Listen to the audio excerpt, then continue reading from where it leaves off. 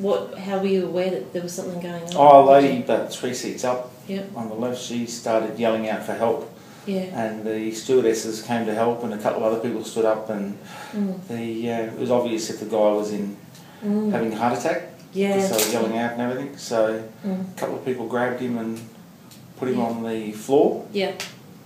And while they put him on the floor, I just jumped in between the two seats. I jumped in to help and started doing the breaths. Yeah. But the girl who was doing the breaths, who was a nurse, who was doing the CPR, who was a nurse, was only small, so I swapped. I told her I'd swap, so I jumped over the seat and fit in between the seats and started doing CPR. Okay.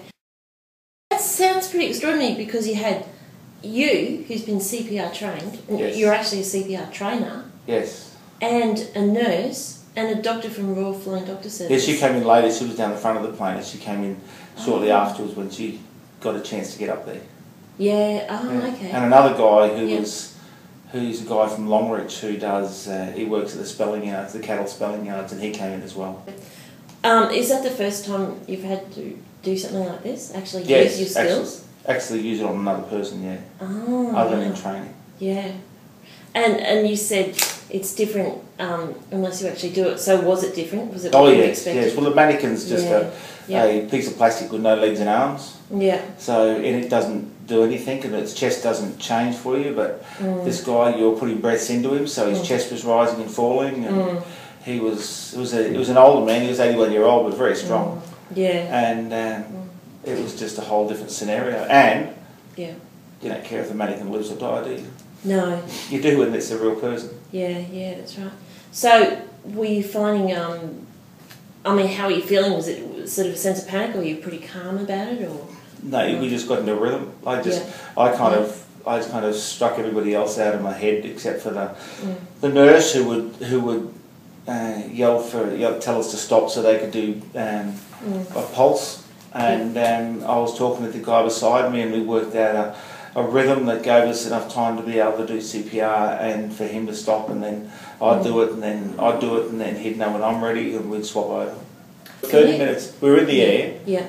And the pilot decided he'd divert from Brisbane to Emerald because it was closer. Yeah. So we kept on going for 30 minutes, and that 30 minutes included in the air. Then we landed, and then the plane stopped. So it's about 30 minutes from what we all worked out. Yeah. And then the ambulance came on board, and they came running over, and they have to have an end time, and it just so happens that they were doing it for 14 minutes after our 30 minutes, so that was like 45 minutes, and they kind of had to put an end time because you've got to do something else, so they were going to take me to the hospital and see how he went from there. What sort of feeling was it when you actually saw him breathe? I mean, it was a bit of a shock actually, because he was, his eyes were glazed over, and all of a sudden he came to, and it was like a bit of a shock. We all kind of stood back, and the heart was going, and you haven't seen the heart going for 30 minutes, for 45 minutes. So it was quite a shock. Yeah. I stood up and I said to the nurse, he's breathing. And she just looked at me, and I said, that's good, isn't it?